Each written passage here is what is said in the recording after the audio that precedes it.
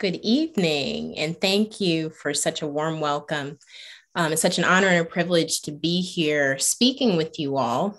Right here, I do have my logo with my motto, and I actually think it fits perfectly with the topic of discussion tonight. Loving the skin that you're in. My motto for Cardinal Plastic Surgery is where you are the standard of beauty. And I think that is so appropriate in a time where there's this thought that there's just one particular cookie cutter, aspect of beauty. But I think it's so important for every person to find at least one thing that you find beautiful about yourself. And particularly when we have this discussion about breast cancer, which again challenges our body image, our mental views, and physical views of ourselves. So I always start off any conversation that has to do with me being involved, a plastic surgeon, with what exactly plastic surgery is. There are so many misconceptions. I've had patients that are newly diagnosed with breast cancer. They're referred to my office and they have no idea why they're there. There's always this thought that it has to do with solely cosmetic. And so in this context of breast cancer, a lot of women then think anything that's being done to them by a plastic surgeon is cosmetic and therefore vain. And I really want to take this time to educate the people that are on this webinar about truly the purpose of plastic surgery in this context. So plastic surgery is derived from the Greek word plastikos, which means to form or to mold. So even in its earliest context, it was reconstructive. In the medieval times, if someone stole or was a thief, the way that they kind of publicly shamed them, would be to cut off their nose so everybody knew who they were dealing with. And that is socially isolating. And so the role of a plastic surgeon then was to try to reconstruct a nose so you can bring people back into the fold. Again, social isolation is devastating. And we know that from a lot of the work with cleft lip and palates in a lot of countries where medical care is not as accessible. The different breakdown of the categories within the field of plastic surgery are listed here. We have fellowships having to do with breast, cosmetics, craniofacial, hand surgery, and microsurgery. So plastic surgery is all encompassing, cosmetic and reconstructive. Reconstructive meaning that it is insurance-based and it is deemed medically necessary, okay? The goal of plastic surgery when we talk about breast cancer patients is to restore form and function. It's to recreate the image of a breast. We can't recreate the actual gland, which produces milk, but the goal is to give the appearance of a breast. So why are we even talking about this? One of my passions is educating people. And with that education, them being empowered to speak up for themselves, ask the hard questions, not stop until they get the right questions answered from the appropriate people. Goal number one is to know your rights. A lot of times, patients really don't know what their options are. You assume that based on the information that's been provided to you, that's it. If a breast surgeon does not mention anything about reconstruction, you just assume that that's not an option or on the table for you. So part of knowing your rights is, number one, knowing the law. There was a law passed in 1998 called the Women's Healthcare and Cancer Rights Act. And basically, the background of this law was there was a young woman who was diagnosed with a very aggressive breast cancer.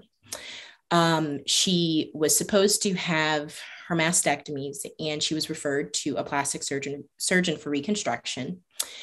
When they sent prior authorization request to the insurance company for breast reconstruction, the medical director said, and I've quoted it here, replacement of the breast is not medically necessary. This is not a bodily function, and therefore cannot and should not be replaced. We will get into why that is a horrible statement in a little bit. Basically, the plastic surgeon did not deem that to be acceptable. And there was a lot of advocacy and protests.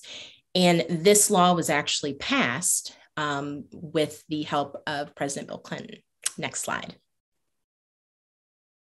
And so what this law basically states that insurance has to cover any surgery having to do with the reconstruction of the breast that was diagnosed with breast cancer, any symmetry procedures. So if you decide to have a mastectomy on one side and don't want anything done to the other side, if you need to have a breast lift or breast reduction, that is covered. Any complications having to do with your breast cancer treatment. So if you have to have the lymph nodes taken out of your underarm and you have the swelling or lymphedema afterwards, treatment has to be covered by your insurance. That is forever and ever. There is no expiration on that. Probably the most common thing that I've come across is if you have your insurance through your employer, they very well may have you on a plan that may not cover that. They just have to change the plan. So you can submit for prior authorization to see if that reconstruction or whatever procedure is going to be covered, and they will deny it. And they will say the employer's plan does not cover it. Talk to your employer, have them change the plan. It's covered. Point being, it is covered. So never take no for an answer. Again, me as a plastic surgeon, my goal and probably my everyday battle is holding insurance companies accountable, because that's unacceptable. Next slide. So point 2, why are we talking about this? It's for you to be informed to make the best decision for you. I come across so many women who were never offered breast reconstruction, didn't know their full options. And when you look at the statistics on this slide, that less than 50% of people requiring mastectomies or even offered reconstruction, I want you to substitute the word reconstruction with restoration. So less than 50% of the people that undergo mastectomies are offered restoration. And when we talk about breast reconstruction, and probably the most common things that I do have to do with the breasts, so breast reconstructions and breast reductions, the value of a woman's breasts, again, is a women's health and women's rights issue. It's trying to advocate for the validity of restoration and for that to be in whatever realm. And we will get into the options in a few slides. But to deny someone restoration, again, that's horrific and unethical. Only 15 to 24% of people undergoing immediate breast reconstruction, meaning that at the time of their mastectomy or mastectomies, removal of their breasts, actually, there's only 15 to 24% of people that underwent immediate breast reconstruction. They were young, they were insured, and they were white women. So you have whole categories and populations of people that aren't offered reconstruction for whatever reason, whether the physicians are making that decision for them, taking away their choice and their options and what they want to do that's right for them or what they feel is right for them. Next slide. Oh, actually, there is a poll that popped up, offered reconstruction. They want to know how many of you were actually offered reconstruction. And I can't tell you again how many women I come across, even that have had their cancers addressed in the last, 5 to 10 years. So 10 years after the Women's Health Care and Breast Cancer Act, that people still aren't being offered and given that opportunity to have the reconstruction that they want. I'm going to close this poll out. So we talked about who actually gets the immediate breast reconstructions. So this poll, I'm not sure if I'm supposed to be reading what the results were, but it says that 79% of the people on this webinar were actually offered reconstruction. 21% were not offered reconstruction. I will get into the factors that affect reconstruction options in the next few slides. But we've talked about the patients that actually get offered immediate reconstruction. So let's talk about the people that do not and where the disparities lie. So usually women that are older, greater than 65 years of age. So low socioeconomic status, insurance, so uninsured. And then the big thing, which is, again, why one of my passions is educating people, is awareness. So everyone on this webinar, now that you know it, help a friend, a family member, somebody else, and educate people. Because the more people are educated, the more options and treatment and restoration will be provided. So African-American women and Asian women are third as likely to undergo reconstruction compared to white women. Again, access to information, insurance, and language assistance. Particularly with the demographics of our communities, where you have larger populations that may not speak English, that then you have another barrier where if people do not feel it's important to be sure to communicate effectively what all of the options are, you have a missed opportunity. And again, laziness, which is basically what it is, keeps people from offering and educating people about their full options when it comes to breast cancer treatment and care. And then the reconstruction rates are here. So you have 56% of white women having reconstruction, 41% of Asian women, and 38% of African-American women. Now, I do need to make a caveat here.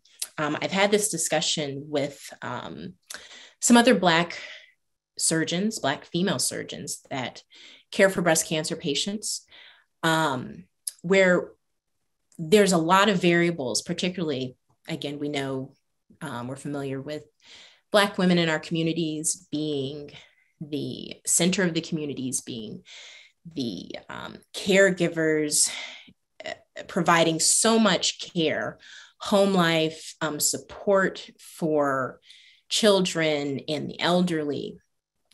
And one of the things that we've noticed is in this time of need, when you have been diagnosed with breast cancer, there is such a delay when Black women want to take care of everybody else, make sure everybody else is set. This is time for everybody to start taking care of you. And I think that is something that is inherently in us as women, to try to provide and take care of everybody else and not know when it's that time to step back and let other people take care of us. So this is an interesting slide. In New York, they implemented a law called the Breast Cancer Provider Discussion Law. And what it did is it mandated providers, breast surgeons, to refer to plastic surgeons for reconstruction patients that have been diagnosed with breast cancer. The most significant factors affecting reconstruction rates, just like we were talking about in the previous slides with some of the disparities that we see in breast reconstruction patients, is that there is no mandated discussion talking about that insurance actually is going to cover this. So again, a lot of people's fear is that reconstruction, because it's a plastic surgeon doing it, it's going to be cosmetic, meaning that insurance is going to pay for it. It's going to come out of my pocket. Then the second significant factor was expedient plastic surgery referral. Again, giving people the tools to make the right decisions has to do with getting them to the people that can give them that information. When they mandated referrals to plastic surgeons for reconstruction, there was an increase in the reconstruction rates across income levels, which again, we said before, socioeconomic status. Lower socioeconomic status saw less reconstructive rates. And then an increase in reconstruction in African Americans and the elderly. People were given the options. For some reason, in the elderly, just like, again, with these beauty standards, the older you are, suddenly, you're less attractive and it's less important for you to have, again, restoration of your body despite a breast cancer diagnosis. The third reason why we're talking about this is to dispel the misconceptions of plastic surgery. So again, I mentioned it before, cosmetic surgery is probably the thing that people think of most. Breast augmentations, liposuction, Brazilian butt lifts, BBLs, all that kind of stuff. Plastic surgery is to help, again, in this restoration process. So when we talk about your breast reconstruction options, and I know this is probably the part that a lot of people want to learn about, the biggest thing that I stress with patients that see me is that you lose absolutely nothing by waiting to do a reconstruction. You've just gotten a diagnosis. You could be going through chemotherapy. And there's so much that you're thinking about that's going on in your mind. And to think that you feel rushed to come up with, okay, how do I want my breast to look afterwards? I just want the cancer out. I see a spectrum of patients of just wanting to get the cancer out. I don't care about breast reconstruction, what I look like afterwards. Or patients that are like, you know what, when I wake up, I want to know that this process has started. But the big thing I want people to know, you can take as much time as you want to figure out what kind of reconstruction you want. There are no bridges that are burned by waiting. And to be perfectly honest, when we see patients for the reconstructive options and you haven't had the full cancer treatment, there's so many unknowns. We don't know if you're going to need radiation therapy afterwards, which again affects your reconstructive options. So you can take as much time and do not let anybody stress and pressure you into making that decision. So here we've got some reconstructive options. You can do flat closure. There is, again, this push for surgeons and physicians to make that decision for you. Like, oh, you don't want a flat closure. It is your body. You can do whatever you want to do with it. Okay. And even if you had a flat closure, that does not mean you can't have a reconstruction in the future. There are no bridges that are burned. Okay. Immediate versus delayed. Immediate means that we are starting the reconstruction right when your mastectomy or mastectomies occurs, whether that's putting tissue expanders in or putting implants in. Okay. There are sometimes when it comes to using your own tissue, that is something that happens in a delayed fashion where it's not done at that time because the length of the surgery is a lot longer. Okay. Delayed reconstruction means that you're not having anything done at the time of the mastectomies. You're waiting. Implant-based versus autologous. Autologous is just using your own tissue. So there are staged procedures, and there's a lot, again, there's tons of variables. The size of your breasts, the expected treatments after surgery. So if they know going in that you're going to have radiation therapy, we're not going to be doing, we might put tissue expanders in just as placeholders, but we're not going to do any expansion or anything until you've finished radiation therapy and we know how your tissue has responded to it. So stage procedures, whether it's tissue expander, implant placement, or tissue expander, use of your own tissue, pain and recovery between implant-based reconstruction and autologous. So the pain is very different for all of these. The biggest thing I can say when it comes to using your own tissue is now you don't have either one or two surgery sites. You have that plus wherever they've gotten the tissue from. So there's more pain and suffering up front just because with the amount of area on your body that has been operated on. The long-term outcomes, people are a lot more happy with the long-term outcomes of using their own tissue, mainly because typically there's not a lot of revisions that need to be done. Revisions are kind of little corrections to get things better placed and more, aesthetically pleasing. But I want to stress again, that is not cosmetic. Insurance will pay for that. So whatever your concerns are, 5 years, 10 years down the road, you can have that address if things change and shift. Factors affecting reconstructive options. So you are a whole individual. You've got medical conditions, you've got allergies, you've got previous surgeries, and all of those things combined are factors that give us the options for your reconstruction. So if you've had huge abdominal surgeries, most likely using your own tissue for reconstruction, at least in the abdomen, is probably out of the question. So there's a lot of things and questions that your plastic surgeon will ask you to really be able to determine not only with the goals that you have, but looking at your whole medical history to see what are some of the options that you have for your reconstruction. And again, are you going to need chemotherapy afterwards? Are you going to need radiation therapy? Those are all things that really guide us in what the reconstructive options are. And the last part, but this is by no means an insignificant part, is the importance of how breast cancer and the surgeries and the treatments involved affect your whole body. You are, again, a whole person.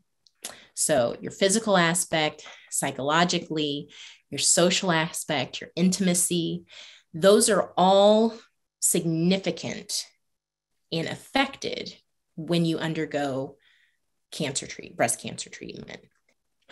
When I was in residency and I learned about the Women's Healthcare and Breast Cancer Act, and the idea that breasts were important, that really didn't make sense to me, because as a person who identifies as a woman, and one of your first memories in elementary school is who started wearing a training bra first. That is a very foundational part of your identity as a woman and a young girl going into womanhood. The idea that breasts are only meant to be sexualized for someone else, but not for me, that just doesn't make sense. So the idea that someone would say that it's not important, it symbolizes womanhood. If you get the right dress or the right bra to get the girls popping, that's a huge part of how you see yourself and view yourself as a mother, someone who's breastfed their children, fitting into clothes. your relationship with your partners. The fact that that would be minimized so much just shows us how far we do have to go in women's health care and women's rights. I wanted to end with this quote, and it's always so funny because, you know, whoever writes history gets to say whatever they want, but apparently this is the Italian father of plastic surgery. There's an Indian one. I'm hoping at some point in time I will be able to find an African one. But this is a quote that I remember reading, and is very foundational in plastic surgery, where it really talks about the crux of why we do what we do. We restore, rebuild, and make whole those parts which nature hath given, but which fortune has taken away. Not so much as to delight the eye, but rather to buoy up the spirit and help the mind of the afflicted. So the final points, again, all that was overwhelming, and there was a lot of information there.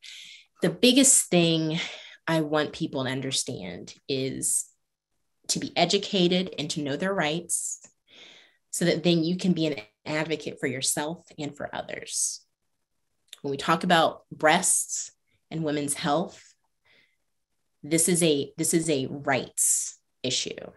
And all of us, once you hear it, you are now responsible for it. So I really want to thank everybody and thank the Living Beyond Breast Cancer organization for inviting me to talk. And I pray that you all are empowered by this information. Thank you. Hey, Ericka, thank you so much for being with us. We're really looking forward to what you have to say and when you share your story with us. And after we hear from Ericka, we will invite Dr. Stevenson back on the screen to take your questions. So don't forget to use the Q&A feature on your screen. Ericka, I'll turn it over to you. Thank you so much for having me, Living Beyond Breast Cancer. Dr. Stevenson, that was phenomenal. And I'm actually coming up on almost 10 years of having my double mastectomy and reconstructive surgery. So it's probably time for me to check back in with someone about what I need to do with these implants.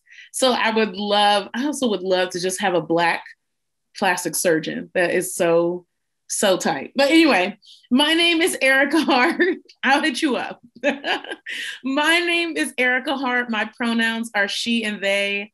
I am Black, a descendant of the transatlantic slave trade. I say that to honor my ancestors and to really make it clear what my politic is, how my life has been informed in this world by what's been passed down to me traumatically, but also what's been passed down to me spiritually and culturally. I am queer. That's how I love. That's also my politic. I am a non-binary femme. I don't identify as a woman or a lady.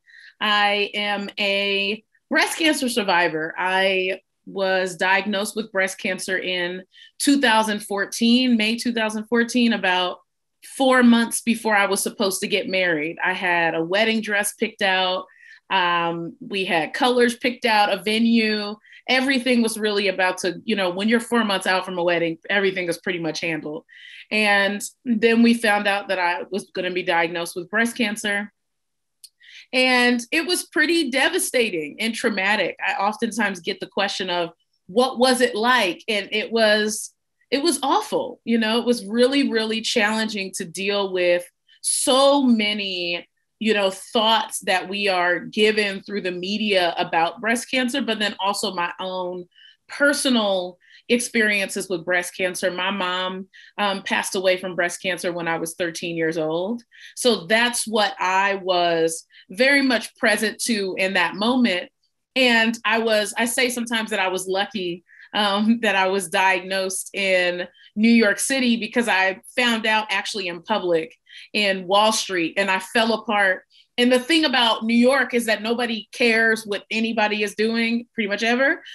So people just walked past me and didn't really bother me. And that's all that I needed. I needed that time to really sit with how my life was about to shift. And I had really no idea. I went on to have chemotherapy. I did get married. I am now divorced. We can celebrate that. Divorce is really okay.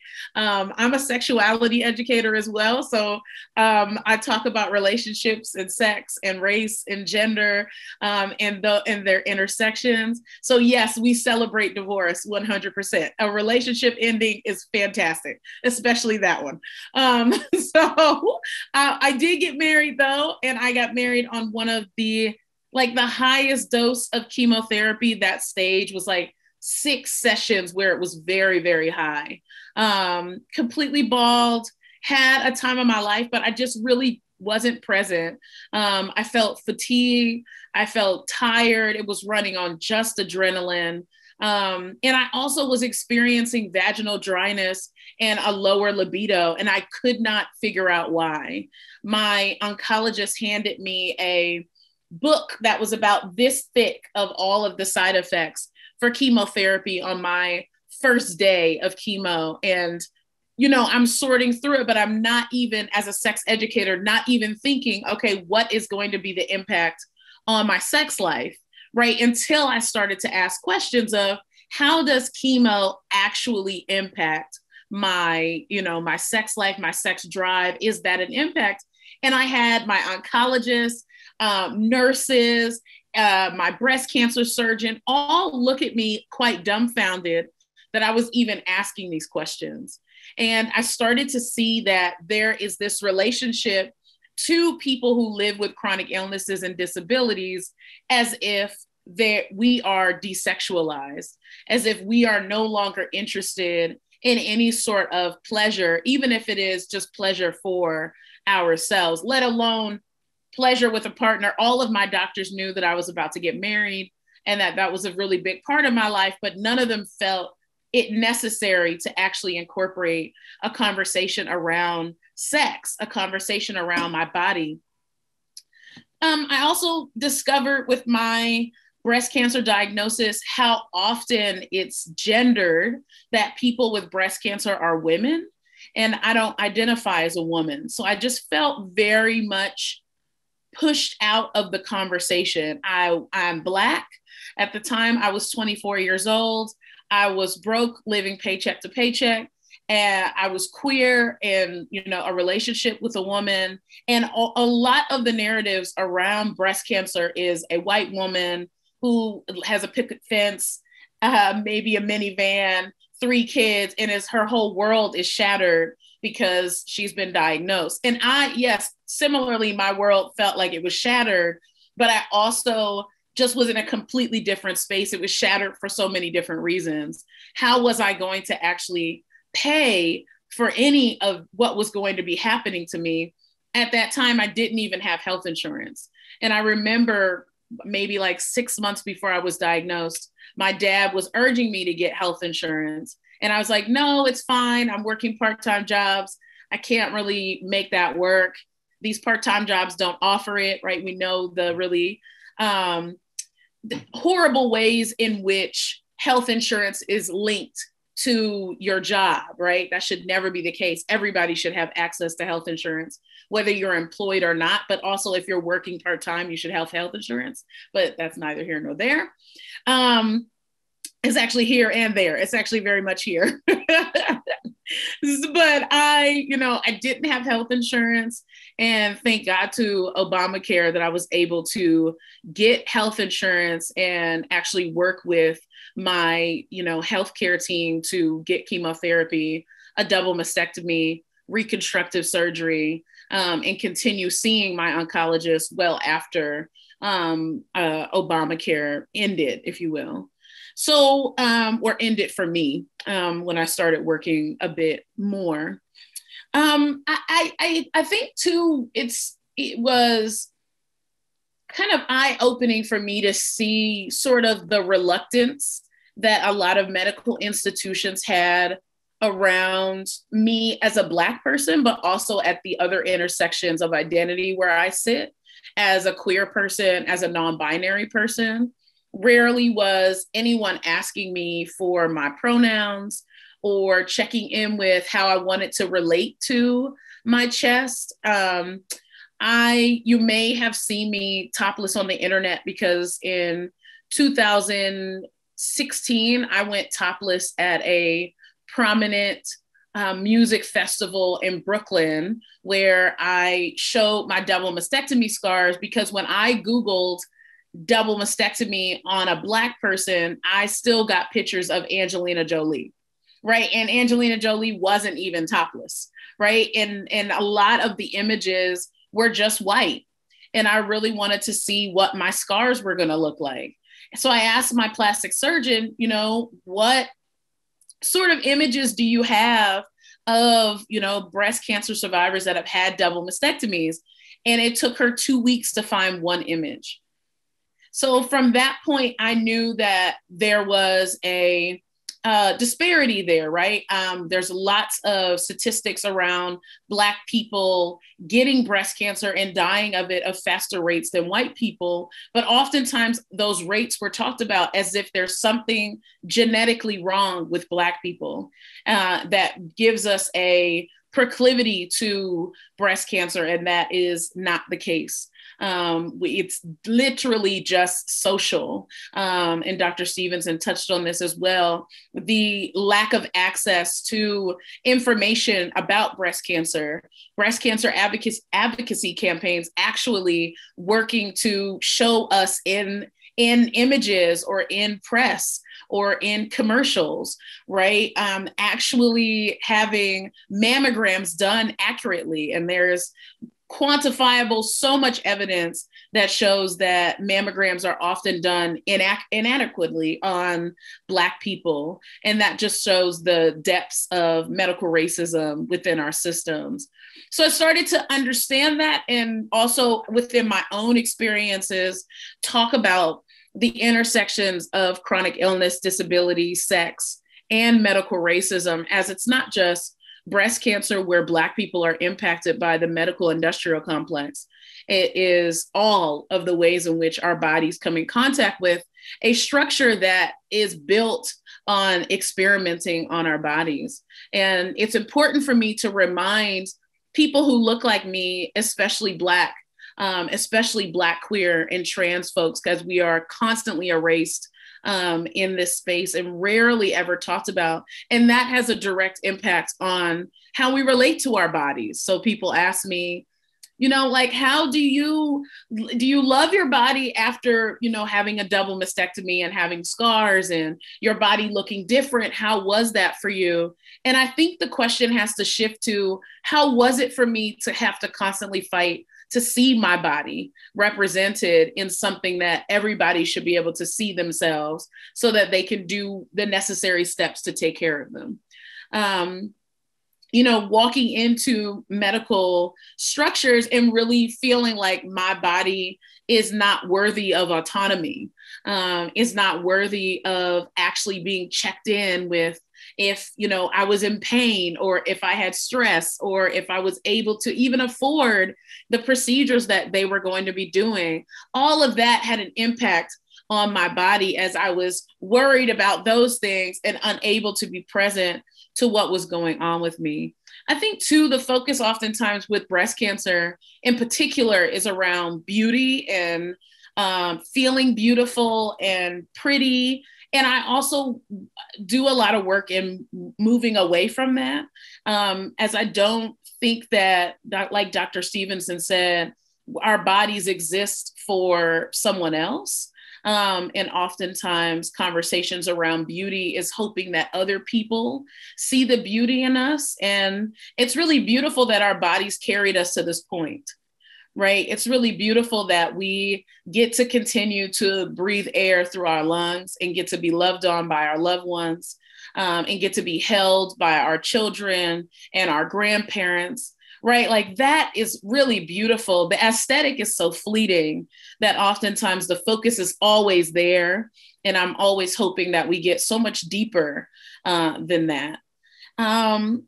Yeah, I think that is the bit that I wanted to share. I'm sure I'm leaving things out. It's always hard to sum up your experience with breast cancer because it's traumatic. And with trauma, there's a memory loss.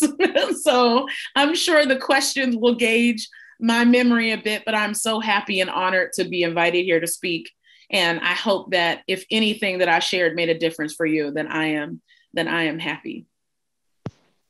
Wow. Thank you so much, Ericka, for sharing your story. We'll have Dr. Stevenson to come on. We have a lot of questions for you all. I see the Q&A is kind of running. I see the chat is going on.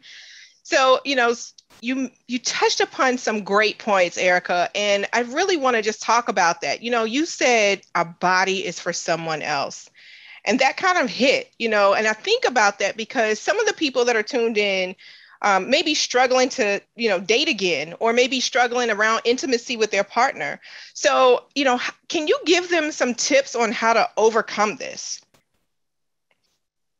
For sure. I think the first step is this great word. It starts with an M, called masturbation, right? Like really getting connected to your body separate from anyone else.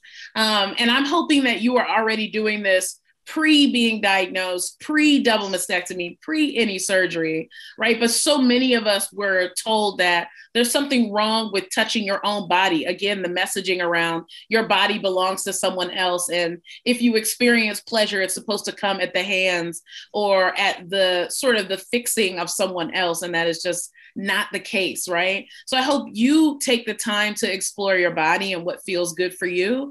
And honestly, it might not be masturbation right now. What you may need for pleasure is a nap, right? You might need to eat a really delicious meal. You may need somebody else to make it for you, right? You may need like a really easy drive to get to work on a regular basis, and it's stressful getting there. Maybe someone could do that for you once a week or every other week or once a month, right? So really exploring what feels good for you and honoring the ways in which pleasure shows up for you rather than ignoring it. And as Black folks, we are conditioned to ignore feeling good, right? That's why we have, a lot of hashtags like Black girl joy or Black boy joy or Black joy, period, because it's a reminder that we get to sit in pleasure. So I invite folks to, as you get familiar with your body as it changes, right? That you masturbate, right? You invite yourself to do that. Look at your body newly in the mirror. Taking selfies is such a great practice. You don't have to share it with anybody, right? They could just be for you. So you can put them in a little folder. So whenever somebody goes to scroll in your camera for no reason, maybe they don't pop up on it, but they are just yours for yourself. But then also looking at, what are other ways you want your body honored? Is it not having to navigate health insurance, right? Because health insurance, historically and present day, is an incredibly anti-Black structure, right? Can somebody else navigate that on your behalf? That is pleasurable, right? So really getting present to all the ways that you can experience pleasure. And then that will only trickle into any sort of romantic or intimate relationship. Thank you. Thank you. Dr. Stevenson, you going to chime in? Yeah, I want to piggyback off that because this idea of being comfortable with your body, again, that means touching your body. So when I'm seeing patients for non-breast cancer reasons, I always ask them, do you touch your breasts? Because it just might save your life. But for some reason, because people are not comfortable touching themselves, how do you not know your body? You've been with yourself your whole life. You've never used a mirror to look down to at least know what your anatomy looks like. Call it a vagina. Don't call it a purse. Call it what it is. That is not a cuss word. It's not a bad word. It really is about getting to know your body. And I truly do believe once you get to know your body, you will find the beauty in it. Like, our bodies are incredible. And the joke that I use on patients, so I'll see breast reduction patients all the time. I ask them, do you do your own self-breast examinations? And it's not uncommon that a lot of breast cancer patients are diagnosed by their partners because their partners are touching their breasts. So how would somebody else know what your breast feels like and you don't? That is a part of knowing yourself and loving yourself. And again, Black people, it's so taboo like Ericka was saying, masturbation, getting to know your body. Nobody is with you more than you. So that is such an important concept. Yeah. And Ericka, you talked about being Black and the disparities around that. And then the extra layer is not only being a Black female, but also, or being looked at as a Black female rather, and then being a queer, right? So how did you like overcome those challenges with all of those disparities kind of coming your way? You indicated you felt like you were kind of pushed out of the conversation. You're in the room, but you're kind of pushed out of the conversation. So how did you handle those two elements of disparities? Thank you for that question. It was really challenging. I remember going to a chemo appointment and my partner at the time was there and we were kind of just like I was sitting on her lap and while I was getting chemo, and nurses kept walking by and they kept looking at us.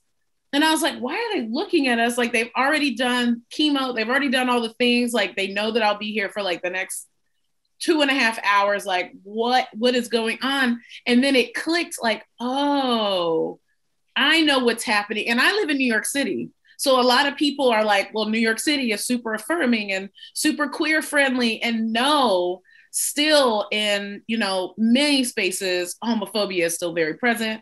Transphobia is still very present. Queerphobia is still present. So it was really, really challenging. And then also in, just in breast cancer spaces, there was a lot of talk about, husbands and kids, and there just weren't a lot of people around me talking about queerness.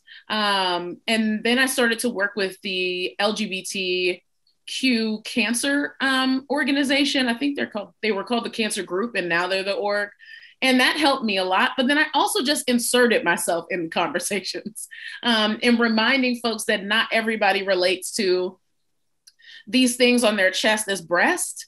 Some folks relate to it as their chest, right? And it's important, even for medical providers to ask how people want them named, because it may be triggering and it could incite any sort of gender dysphoria if it's just assumed that they're called one thing. So I just started to insert myself in the conversation and do a lot of educating and advocacy on behalf of queer and trans and non-binary folks. Yeah.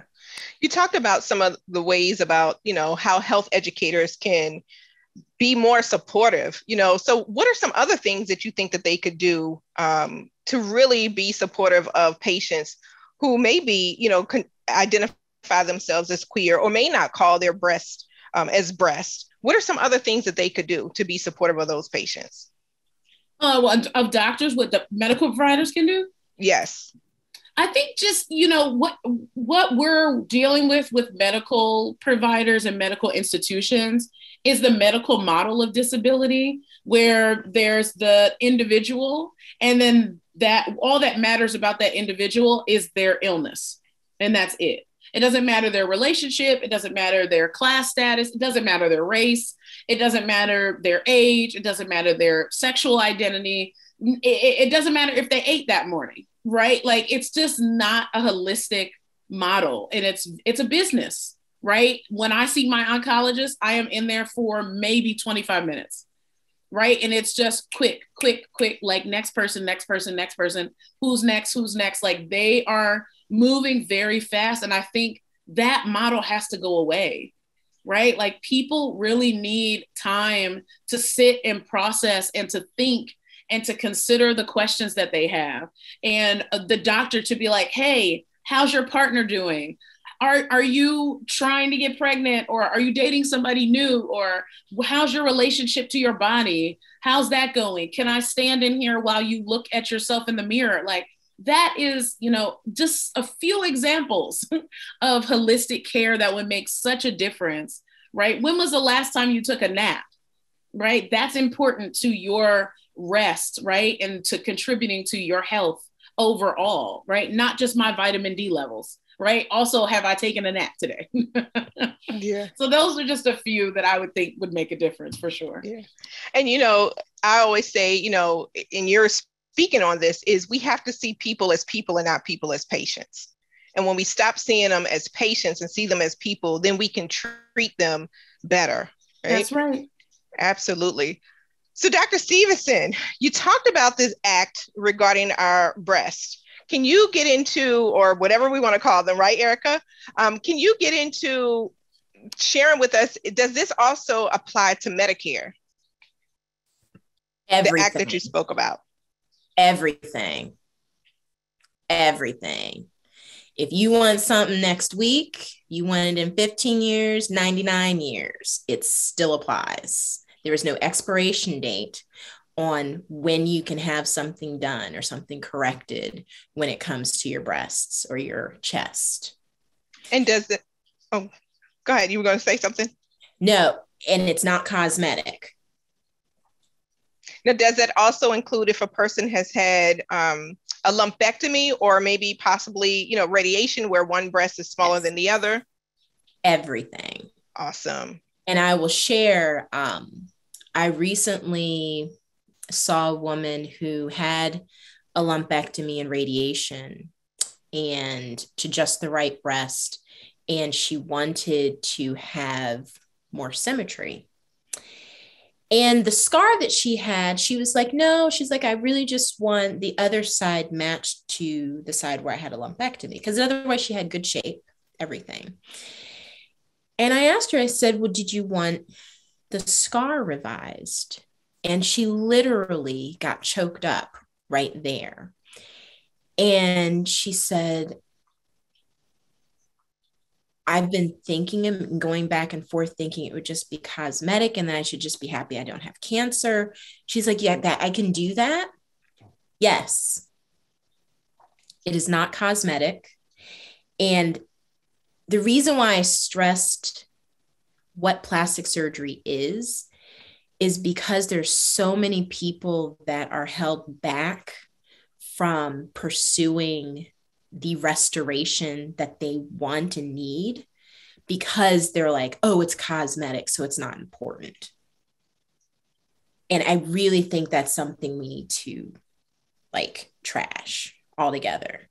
This fact that you're always going to have a reminder that you have breast cancer.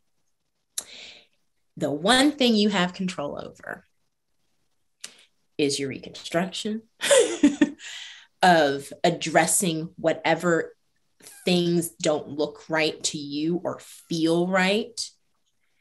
That's the one thing you have control over that you can address.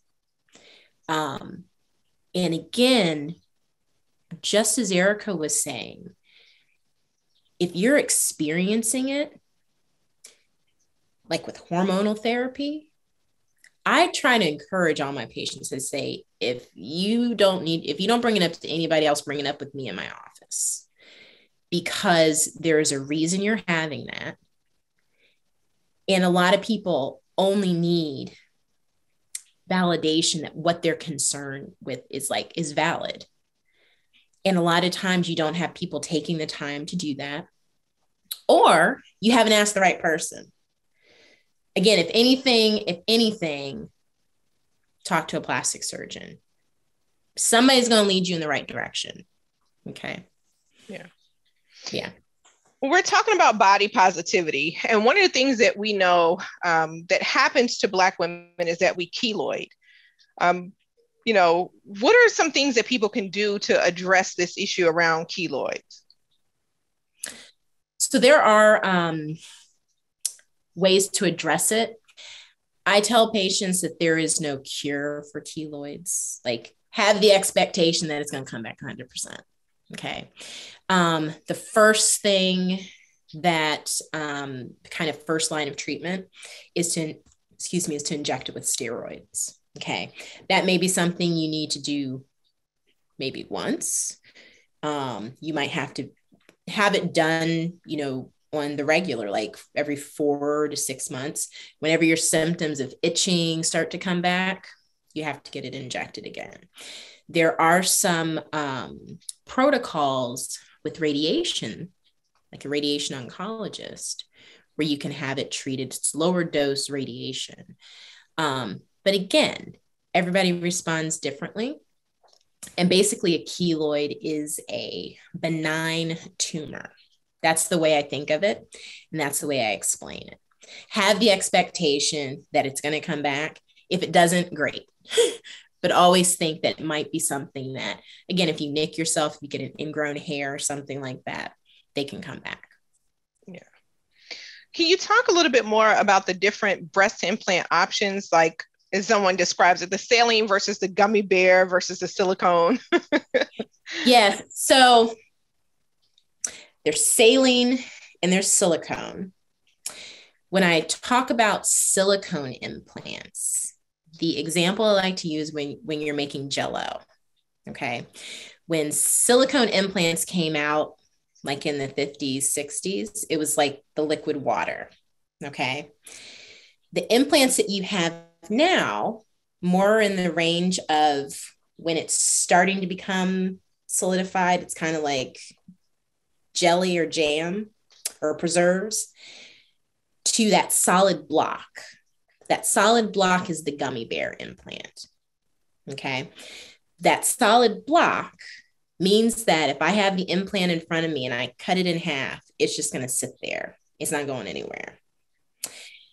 The implants that are more in that liquidy, but it's starting to form, they have gotten into a place where if you cut the implant, it will start to move, but it's not like water.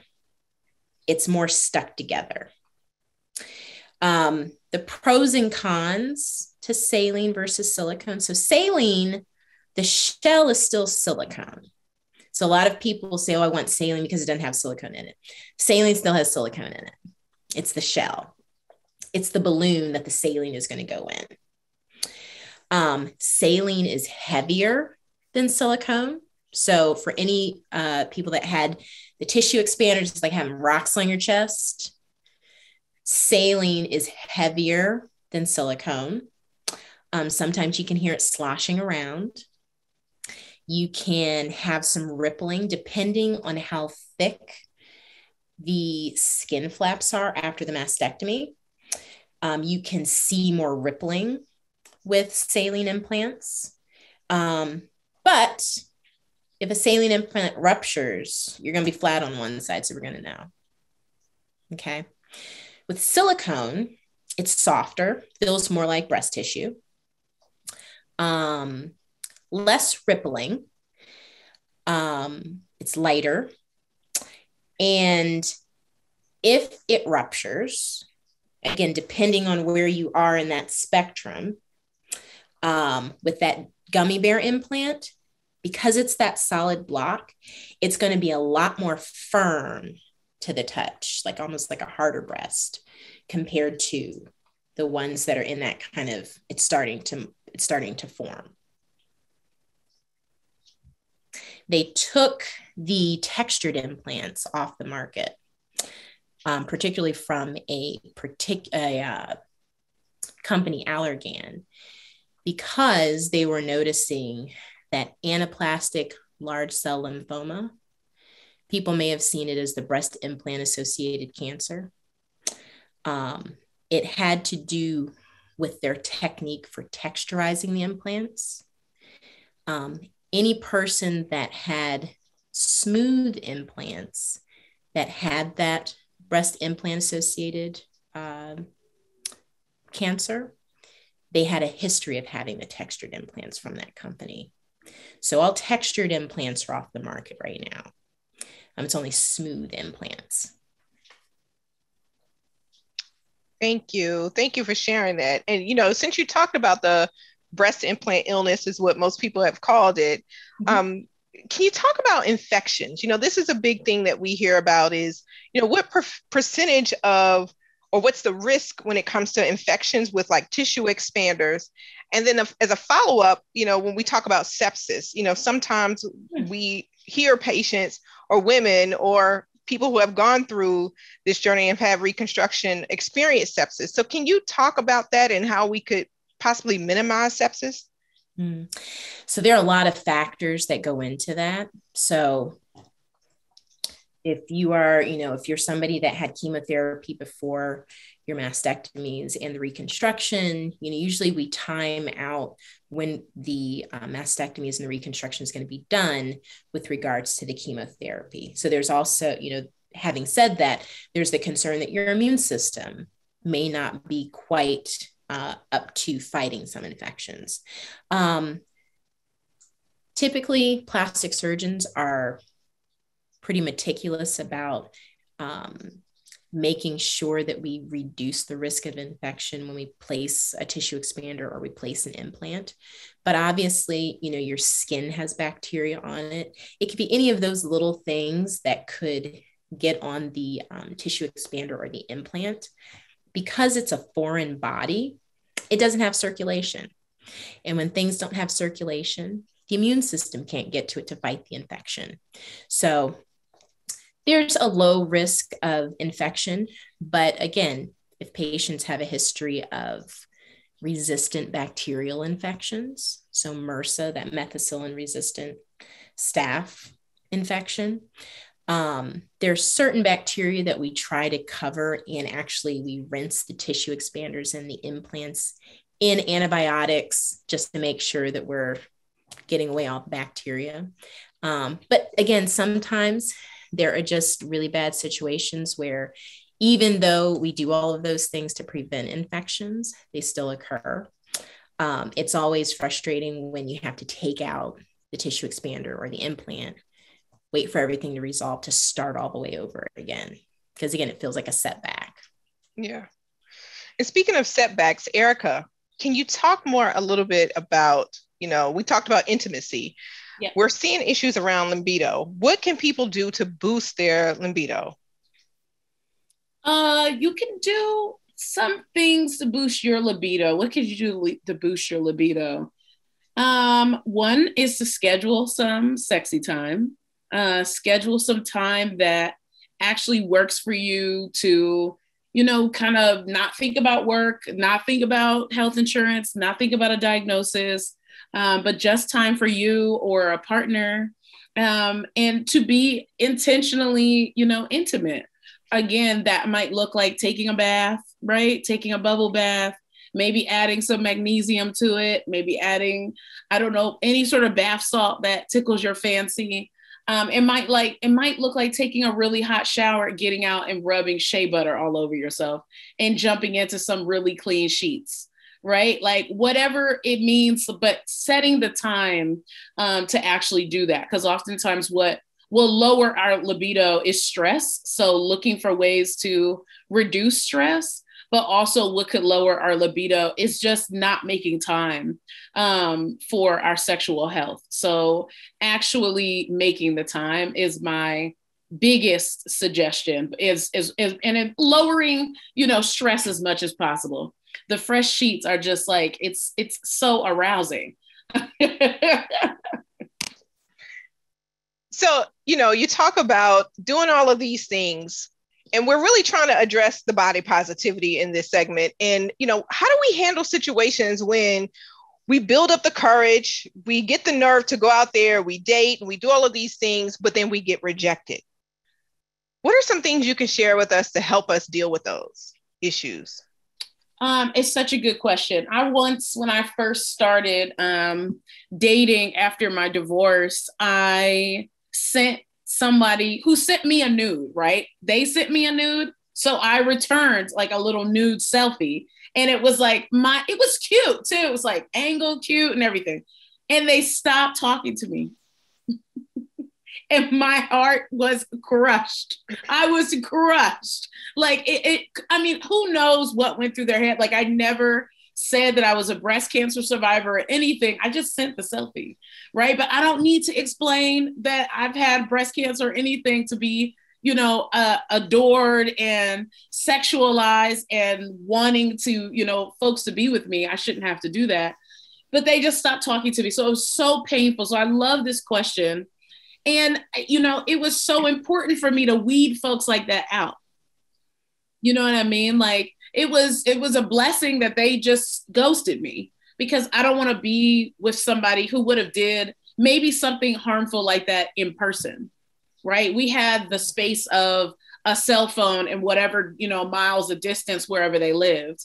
If they were in my space, it probably would have felt a bit worse. And I think if that has happened to you, again, it is information to not have those folks in your life, right? Mm-hmm. Anybody that's questioning your body, any part of your body, right? Your Blackness, your butt, your breast, your lips, your eyes, your hair, right? Any of that is questioned. It's time for them to kick it to the curb. And I really say that across the board, not just intimate relationships. It's important. Even your friends and your familial relationships really actually lift you up and celebrate how you look just as you are. That's super important to have folks really love on you when you are in a bonnet and a robe. You know what I mean? You don't have to do the most to be seen as hella fine and just perfect the way you are. So I think just remembering that you are weeding folks out, and you're going to surround yourself with people who actually adore you. And we are not out here. We don't need to be, we could be picky. You know what I mean? Like, we can really be intentional around who's around us. I think sometimes, again, we inherit the thoughts around being desexualized and begin to think, well, this is the best that I can do. Can I curse? Can you curse? F that. F that. F that. You know what I mean? That one. F that. Okay. So yeah, don't just take rejection as information. It's a part of the game. Take it as information. Yeah. Thank you, Ericka. And I think that's really important, because oftentimes, especially, when we're young and we're single, I just think back to when I was diagnosed, the challenges that I had, and I just had a lumpectomy, but I still was challenged with seeing my scars, and showing the scars. And so, like, when you went through your surgery and you woke up after your surgery, when you had to have that first moment of looking at yourself in the mirror, like, how did you become comfortable with the body changes? What are the things that you personally did? I know you gave us a lot of tips, but what are some of the things that you personally did to really help you deal with that when you had to first look at yourself and become comfortable with looking at yourself? To be completely honest, I honored the breasts that were on my chest for, I don't know, what is that, like 13 years or something. I went to the beach with all of my friends the 2 or 3 days before my double mastectomy, and I wore tassels over my nipples. And there's a video of me like shaking my boobs like in a circle, because I used to be able to do that. I wonder if I could do that now with these. Probably not. Dr. Stevenson, I need to see you to be able to move my muscles in that way again. But it was just a way to celebrate my body. I tried to put my former breasts in a cast to save them. You know how people do the belly cast? Mm-hmm. It failed. It was just blue crap all over the bathroom. But the memory was so beautiful that is the way that I got to honor, the breasts that have been on my chest. Honestly, I wasn't so attached to the aesthetic. I was more so just so happy that cancer was out of my body. Like, I just did not want to have that. And when my breast cancer surgeon was like, you need to have a double mastectomy, I was, shocked, because that was my first ever surgery. But I was more so like, whatever has to happen so this goes away, then fine. And then I think what became challenging for me were the tissue expanders and wearing tight shirts and seeing the shape. And being uncomfortable thinking that people were going to point out the shape, or people were going to look at it weird. And then just remembering that people are going to think whatever they think regardless. They may just be like, that color is not good on you, right? They may not ever be looking at my chest at all, but just to remember that I get to be here, I get to be present, I get to wear whatever the hell I want, and exist in my body, however it feels good to me. And if it's really hot and I want to wear a tight shirt, I'm going to wear a tight shirt, right? Like, I'm just going to do that for myself rather than covering myself up and sweating more because I'm worried about, how my body may be perceived. So those are the things that I just start to tell myself, like, please it's time to let this go. But also therapy was like such a space for me to really talk about all of the grief that I had around my body. Now, as somebody who's trying to get pregnant, I've had a lot of grief around not being able to breastfeed. And when I was 28 and diagnosed, I wasn't really thinking about babies at the time. And now I am. So now it's challenging. So I'm working on that in therapy, to the fact that I will never be able, I could potentially do that. I could chest feed. There's ways to make that happen, but not in the ways that I have been, conditioned, or how I dreamt about it, will never happen. So I think relating to it as grief helps a lot too, and not diminishing it to, it's not a way to diminish, but I think to really relate to this as trauma, right? And to relate to it as something that you once experienced, was something that you once had, maybe something that you once dreamt of. Maybe you wanted to wear a particular outfit and imagine yourself in that outfit in a particular way. That's important, right? And it should be held as such. And I think that was a healing process for me, to not negate or minimize how I was feeling about pretty much anything. And that's what I try to do moving forward, even though it's hard for me as a Black femme, like we've been talking about already. We are conditioned to just kind of accept what we're given and just be thankful and be happy to be here and continue to hold space for people all the time without getting any space held for us. And it was just important for me to, really center myself at this time. That has been the lesson, I think, throughout all of this, is like, how can I be selfish, right? What does that look like? Does selfish look like wearing something and not thinking about anybody's thoughts on it, right? Does selfish look like, I don't know,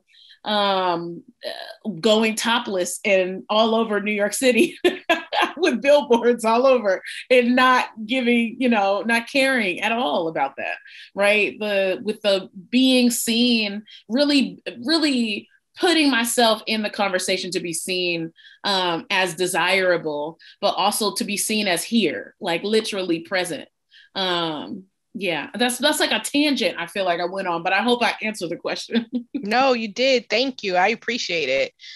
And Dr. Stevenson, I want to get back to the coverage, because we're having a lot of questions that are coming in around coverage. When we go through reconstruction, when we look at our breasts and see that, maybe we want to go back to the same size that we were, maybe we want to go a little bit larger. Like, are those things covered? Can we go larger, or can we go smaller, or can we remain the same? What does that look like for us? So yes, you can. Sometimes you have to, you very well may need to appeal sometimes, but again, should be covered. I've had patients that have wanted to initially start with implant-based reconstruction, or start with using their own tissue. And for whatever reason, again, all the factors I had named before as to reasons why using your own tissue may not be an option, or they may fail.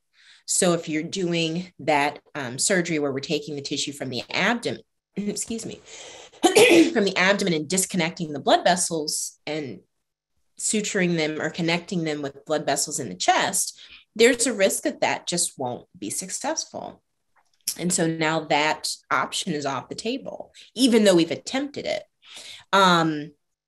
Insurance still cover that.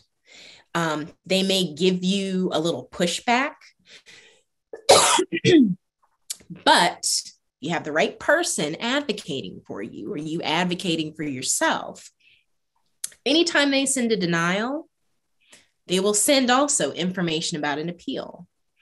You can personally write that appeal yourself and talk to your plastic surgeon. If for some reason you're getting pushback from that person, find somebody else. One of the things about healthcare right now is that people think whatever they are told by their provider is it. just as you would have anybody else in your circle of people, you and your doctor need to get along. You need to be on the same page. Not everybody's for everybody. Okay. I have some people that are like, I want the best, I don't care how rude they are. But if that affects how you communicate with each other, you need to find somebody else. And that's just as important. You need to be able to have a relationship with them where you can be honest and that you know that they've got your back and they're going to advocate for you in the best way possible. So looking around for a different healthcare provider is not a problem, and it's encouraged. I see people on a daily basis. I'm going through their health information, and they're like, I ask a question, and I'm like, so have you gotten a diagnosis? Like, do we know why this is happening? How long have you been having this issue? They're like, no, they just said that's just how it is. I encourage you to seek a second opinion. Like empowering people to seek a second opinion. Like that's absolutely fine. Don't feel bad about hurting anybody's feelings. You are entitled to a second opinion, a third opinion. Now, if you're going to all these people and they're pretty much saying the same thing, like it's not varying, then perhaps that probably is the options that you have.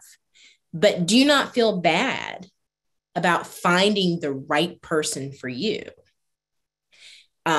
So again, going back to those types of procedures being covered, they should be covered.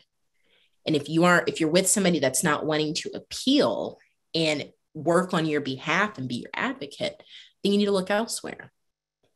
Yeah.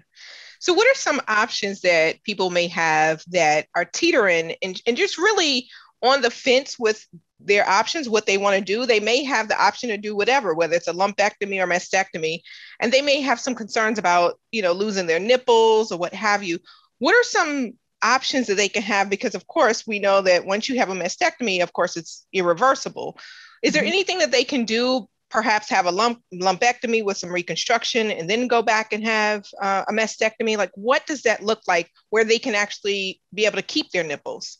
Yeah. So I have had several patients that are not only gene positive and they have a risk for developing breast cancer, but then also patients that have breast cancer and are being treated for their cancer, where they've had large breasts that if we were just doing a mastectomy, the nipples would not survive, but they really want to keep their nipples. I've done a breast reduction. At the time of the breast reduction, the breast surgeon does a lumpectomy to remove the cancer. And anytime you do a lumpectomy, you got to have radiation. So they get radiation on that side. We wait to see how things settle with the radiation, because the radiation basically fries the tissue. And what you have is it starts to shrink down a little bit. So it's not going to be as supple and mobile as the untreated side.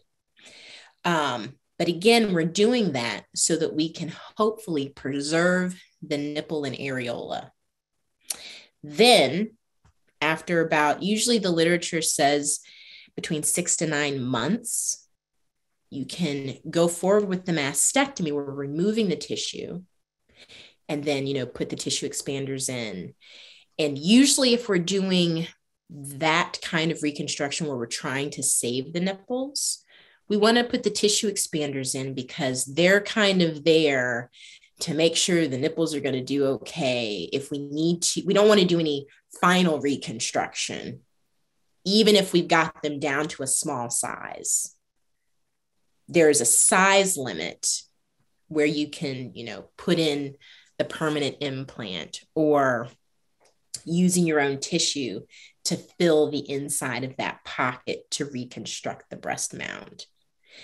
Anytime you're doing those staged procedures, the concern is that the circulation to the nipple and the areola hasn't quite established itself and that nipple can die.